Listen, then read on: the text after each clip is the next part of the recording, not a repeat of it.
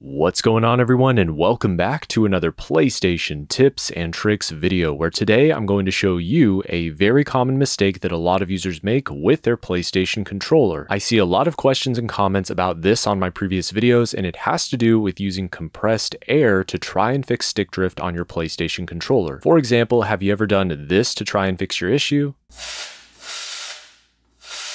Then yep, this video is for you. So stick around because I'm going to show you a few of my best tips and also mistakes to avoid if you're going to do this to try and fix stick drift on your PlayStation controller. Before we get started, if you could do me a favor and press the like button on this video for good luck, and also comment below to tell me if you've ever used this method yourself to try and fix stick drift on your controller. Now, one of the big mistakes that's actually very easy for anyone to make is not properly cleaning under the analog stick before you use the compressed air. You never want to do this. I always recommend that you take the extra time to properly clean this area first, because over time dust and worn plastic will begin to collect, and what happens is you risk blowing all that extra gunk deeper into the controller if you're not cleaning it first. So to do this, I recommend using a Q-tip and a small amount of rubbing alcohol. Simply clean under the analog while rotating it in order to be as thorough as possible, and then flip the Q-tip to finish it off. Once you're done, check the area to make sure there is no dust or residue before you continue. And if you missed a spot, just repeat the process. I also recommend waiting at least a minute to let any of the remaining rubbing alcohol to completely evaporate. Once you've completed these steps, we can go ahead and use the compressed air in attempts to fix the issue with the analog stick. Now, when you do this, another very common mistake is laying the controller flat and then tilting the air duster to reach the analog. You do not want to do that. And the reason why is if you tilt the can too far, you can risk blowing moisture from the duster into your analog stick, and that's probably not such a good idea. Instead, keep the duster upright when blowing the air and hold the controller in your hand to prevent this from happening. I also recommend pressing down on the R3 or L3 buttons to allow more space for the air to pass through. And you can also rotate the analog while using the duster and attempt to get those harder to reach places. And that's it. Now you know my best tips and also mistakes to avoid when you use compressed air to try to fix issues with your controller's analog stick. Has this ever worked for anyone in the comments section? I would be interested to know. But I hope that you guys enjoyed this video and found it useful or at least interesting. And if you did, make sure to leave a like rating on the video, comment below to let me know what you think. And as always, don't forget to subscribe and ring the bell for post notifications. I'll see you guys in the next video. Peace.